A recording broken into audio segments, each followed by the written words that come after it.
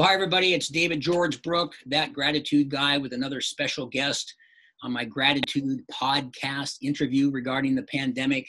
And today I was thinking about my guest prior to having him on, and I met this young man, gosh, 5 or 6, probably 8 or 9 years ago now, for all I know. But very impressive man, and a young man in the financial world, and became somebody I got having a fun time talking to from time to time, and actually miss talking to him. It's Nathan Talbot from Florida. Nathan, welcome to the podcast. Hey, David, how are you? I am well. I'm well. Thank you so much for joining in. So let me start off with just a question. This has gone on 5 or 6 weeks now, this pandemic. It's affected all of us in the country and in the world. What has been Nathan's best coping mechanism to kind of deal with this whole thing these last 5, 6, 7 weeks, would you say?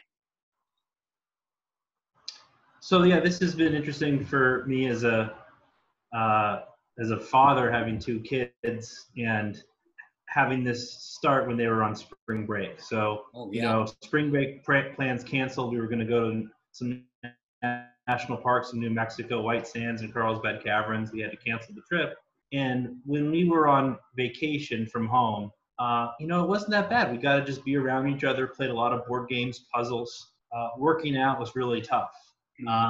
So walking the dog was something that, became a highlight of the day. Something that I used to not look forward to and my wife would do, to something where now we have a route that takes about an hour to do, and we go 3 miles, and our 10-year-old dog is exhausted. So those walks have been nice. But my favorite thing, we're here in South Florida, is that we have a pool, and I've just been putting a snorkel on, and instead of working out like I normally do and trying to be intense, I just swim as long as I feel like it. Oh, wow. And that's been really great. It's something that I've never done. I, love going to the gym. I like being competitive and playing basketball. And when this crisis started, I went to the gym and I canceled my membership. Oh, wow. Because I knew that I go to the gym to play basketball, and it's just not going to be okay having 12 guys touch a ball, and there's no way to social distance in basketball. So I'm going to rejoin the gym when this is done. I went to the gym manager and I went to clear out my locker. He said, "Don't bother, keep all your stuff here. We don't have any, new people coming to take that locker. So when you're ready, come back and we'll get you set up." Interesting. Wow, that's good. I like that. I like that swimming part too. And just realized, I think there's so many silver linings that are going to come out of this, where people are going to save money and save time. And I've thought about even like these Zoom calls, where I used to drive an hour to see a buddy of mine for an hour and drive back. And I spent 3 hours for a 1-hour talk. And I can do that with Zoom, and I've got my cup of coffee right here, and save a lot of time. So I think a lot of things will change. And you know me as Mr. Gratitude Guy, and so that's a big part of my life. And what would you say, since this has happened, you notice what you're grateful for? Has it changed before this happened versus now that it's happened? Are you still grateful for those same things, or has it changed a little bit? No, I'm just really grateful for my family. My wife and my kids, we've been closer than we've ever been. Fortunately, I have a 7 and 5-year-old that are playing with each other all the time now. I'm now more grateful for their teachers, because after spring break ended, home learning, having a 5-year-old on Zoom from 9 to 2 is almost impossible. Right. And so you're grateful for the opportunities for the kids to get outside. My 7-year-old goes to a 1-week sleepaway camp in North Carolina every year.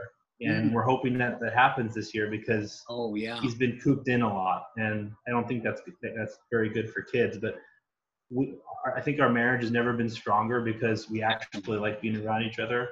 And I've heard a lot of therapists and psychologists saying that there's a lot of strife in this environment. But fortunately, I married someone that I actually think we like each other. So that's they say that some of the divorce attorneys' phone lines are lighting up, and people are having forced to spend too much time together. But you mentioned that about the teachers. Gosh, what a great comment, because you forget. I mean, the teachers are teaching our children, but at the same time, they're kind of quasi babysitters as well. And boy, that level, especially a 5 and a 7-year-old, that level of intensity really makes you appreciate the teachers that much more. So that's really cool. So let me ask you this: if you think of you've always been pretty industrious, and you've had a lot of times that I've known that you've looked at different things to do and so forth. Any thoughts or ideas or tips you might give somebody what to do while they're kind of housebound and maybe stuck in their own homes that they might be able to do? Yeah, I've thought of this because my professional job is slowed down. There's less people that are confident to invest in the stock market right now. So I thought for myself, what can I do to better myself, not just professionally, but maybe personally. I thought about studying for certain tests and designations. So I've thought about a CFA, and I have a lot more time than I normally have had in the past to sit down and quietly study for something. But I also heard someone say something I think was pretty profound. We're in the middle of a once in a century pandemic, and there was someone that had a quote that said, if you're not doing something every day to better yourself, you're not taking advantage of this pandemic. I think it's just great to relax. I don't think people need to feel like they need to, beat the world just because we're locked in our houses. So just kind of relaxing and maybe doing less, I think, is probably the best thing that I can do for myself. But that's just me. Yeah. Yeah. Well, you mentioned the relationship with the kids and the relationship with Elizabeth and getting stronger and stronger. There's a lot of silver linings through this thing. It's amazing. There's death and destruction. And I know that's really sad and terrible, but at the same time, there are some real silver linings in this gray cloud. And when you think about that, this is going to end at some point. I mean, they're going to get a vaccine. It's either they're going to step it back up, getting the economy going again or whatever. So even as you think about trying to relax and put your time and effort into the family, is there anything that you're thinking about doing kind of, I don't know, I'd say hit the ground running when this is over that you might be doing differently now, knowing what you know about having gone through this? Yeah, I think something that I'm missing is just being around my friends and being social. I think people are going to pour back into, small socially distanced dinner parties. And I think people will go back to restaurants. Yeah. And sporting events. I don't know how.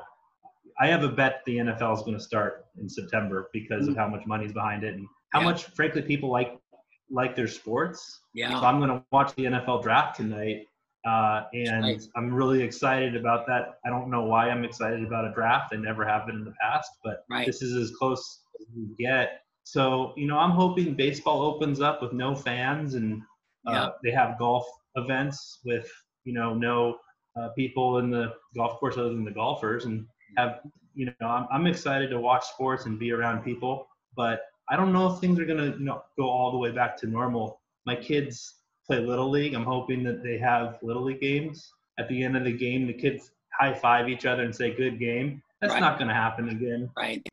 I think for our last game before things actually got shut down, all the kids lined up in a line and tip their cap to each other. So maybe that's the future. But just really looking forward for things to be normal again. And I don't know if we'll ever have things exactly the same, but we'll see. Yeah, it'll definitely be different. Last question, Nathan.